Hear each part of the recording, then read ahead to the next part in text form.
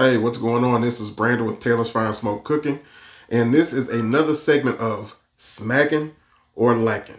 Today we're going to find out if this teriyaki pork tenderloin cooked in bag, see if it's any good. At the local grocery store, had somebody ask me to try one out, picked one up. So we're going to see if this thing is smacking or lacking. All it says you have to do is remove the labels, put it on the pan, and cook it in the bag. It says the bag will expand when it needs to or whatnot, so you don't have to worry about doing anything else. So this is going to be pretty simple, and it shouldn't take long at all. So let's get into this thing and see if it's smacking or lacking. Into the prep work for this real quick. All right. That's it. Now it goes in a 375-degree oven for 30 minutes. All right, guys. Off the bat, it don't look like the most appetizing thing, but that's what it says you're supposed to do. So this came out the oven. I'm gonna let it rest for probably 10 minutes before I cut it open. So but I just wanted to let you see how it looked when it came right off the oven. Yeah, we'll see. All right, guys, we're back, and I just took it out of the wrapper here. You can see it's got lots of juices and stuff left in it, but I am definitely not a fan of the way it looks. And I know, you know, when you cook something in a bag like that, you don't always get the color or whatnot you're looking for. And I'm not a big fan of the color, but I mean, let's go ahead and give it a taste and see what we're working with here.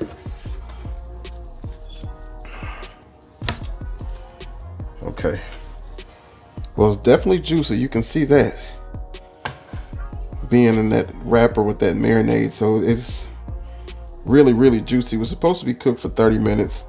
I temped it when after 30 minutes with my temperature probe, and I just went a little longer. So I cooked it for a total of 40 minutes, but look at that. It is juicy. I'm gonna cut off a couple slices, then we'll go ahead and get into this taste. Let's see if it's smacking or lacking.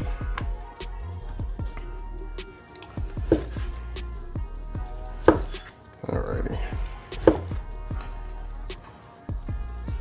Again, super tender, very juicy. So that's a good thing. Let's see how it tastes. All right, one last look. See that steam coming off of it, so it's fresh out the pack. Let's go ahead and taste it.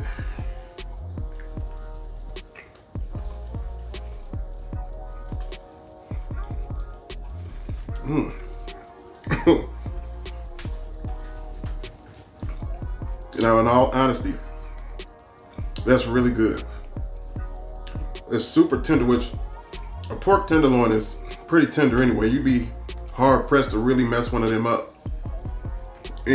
But the flavor is really good. It's teriyaki, but it's not that overwhelming teriyaki flavor like that's just like in your face, that tastes generic. So it's just like a hint of teriyaki. It's seasoned really good. This would be good with some veggies and some rice or something like that. So, and it didn't cost so much, like cost a ton. I got it at Ruler Foods, which is a subsidiary of Kroger. So you can see that it was a Kroger brand. And I think it was $6 for the tenderloin, and that tenderloin will be enough for me to feed my family of 6 if we have, you know, a starch and vegetables aside. So I recommend it, man. The teriyaki pork tenderloin cooked in the bag, though it didn't look the best, it tastes pretty good. So we're gonna go ahead and give it the thumbs up, and it's definitely smacking. If you guys like this content, make sure you like, comment, subscribe. Make sure you hit the notification bell for me. If you could, give me a thumbs up. That's very important. Thumbs up, thumbs up, thumbs up. I appreciate you guys watching.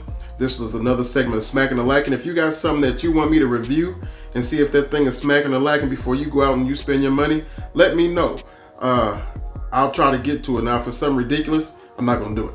But if it's not, and it's something that's attainable and something I don't mind spending money on, I will definitely do it for you. Just let me know in the comment section down below. I appreciate you guys watching, like I said, and God bless you until the next time.